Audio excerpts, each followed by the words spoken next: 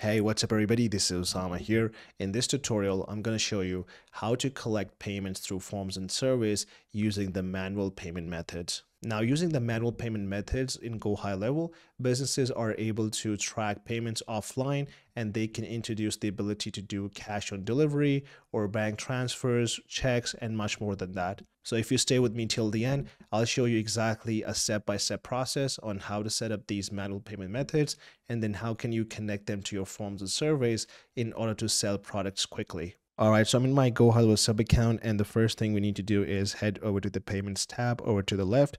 So once we click on that, you'll see on the top right, we have the integrations tab here. So just click on that. Now here you will see all the payment integrations that are available. And if you already have Stripe, PayPal connected, that is great. You can sell products that way. But if you also want to incorporate manual payment methods, then you will see it right here. So all you have to do is click on connect. And then it will give you two options. So number one is a cash on delivery method that you can easily configure it. Or if you want to set up a custom payment method, you can also click here and then you can add in the name, the instructions, and enable it. Now, both of these methods are of course for offline transactions. So no matter which one of these you choose, you will be at the end of the day updating the status if you have collected the payment or not. So without further ado, let's go ahead and set up the cash on delivery. I'll cancel this one and I'm going to set this up. So once we do that, you'll see the name pre-selected here.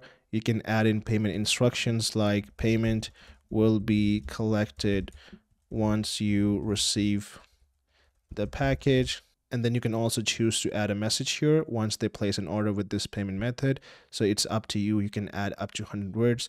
For example, we can do thank you for placing your order. Your order will be fulfilled within 48 hours. Then the last and the most important option is where do you want to enable this payment method? So do you want it on the order forms or e-commerce stores or forms of service? So please make sure you dial this in correctly because based on this decision, it will unlock this option. So I'm just going to enable this on forms and service right now because I do not want to change the structure for my e-commerce or order forms because they're live in the funnels. So let's go ahead and click on save here.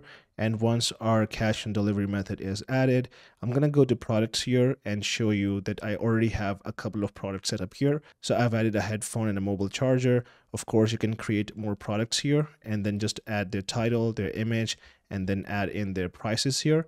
I already have those set up, so we're going to skip to the next step. So we're going to head over to sites here, and now you can either choose forms or a service based on your liking. I'm going to go with the forms here. So let's go to the builder and I'm going to click on add form here, and then we can of course start from scratch for this example. So once the form editor opens up, I'm going to rename this to sell products via forms.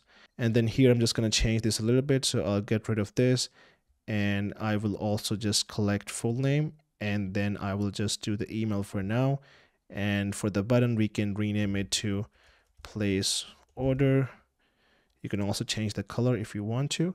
And then you can see we do not have a product added yet, but if you scroll towards the left, and then you will see this payments element. So we just have to drag sell products here. And once you do that, you will click here, and then you will see an option to add products. So we'll click here, and from the drop down, you can select the product. You can choose to show the description, image, and the quantity. So let's go ahead and do that. And now you also have an option to add multiple products. So I'll just do this one as well for this example. So let's go ahead and do that. And now if you scroll down, you can rename this to anything that you like. And you can also enable coupons if you want. And then you can also play around with the layout depending on how you like it. And under product selection, right now it says multi, and that is why you see a checkbox. That means that they can buy both of these products at once if they want to. And if you just want them to buy a single one, then you can choose this option where it gets replaced by a radio button. So I'll do the multi one for now. That makes sense. And you can change the other parts of the form. It's just like you do the normal GoHighLevel forms. So once this is all set up, I'm going to go ahead and click on save here.